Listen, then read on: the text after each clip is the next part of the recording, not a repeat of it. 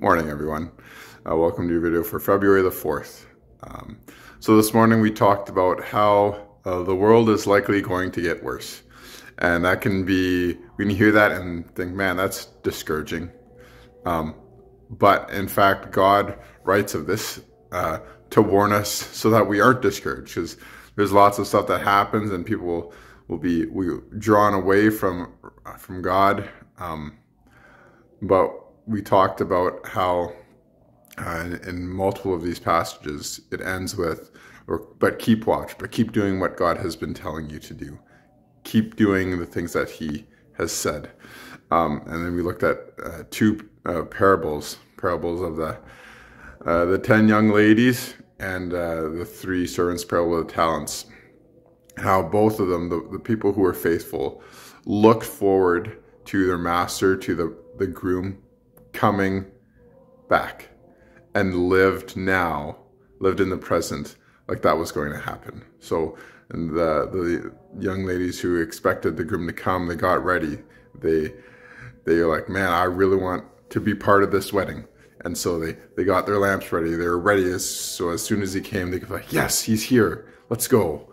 And the servants, God had blessed them with talents. They didn't earn this stuff. Their master had given them these talents. And so the 2 faithful servants were like, well, let's do stuff with it. And they went and they put them to work, and they ended up gaining more. And we talked about a little bit about how there's such joy in serving God and using the stuff that we didn't earn, but God blessed us with. And we get the privilege of using the stuff that he's given us and experience the blessing of using those gifts and talents. But those people, they loved the master. They wanted to reap the rewards, the blessings of living for him and serving him. And then when he came back, they wanted to be like, look what I did. Isn't this awesome? I put to work the things that you've blessed me with. And that's the same for us, right? We talk about the end of the world and things getting worse, and you can be like, oh, this is discouraging, or there's the thought of like, well, for those who believe in rapture, that like, oh, well, I'm not going to be here, so not my problem. But I think both of those attitudes are poor.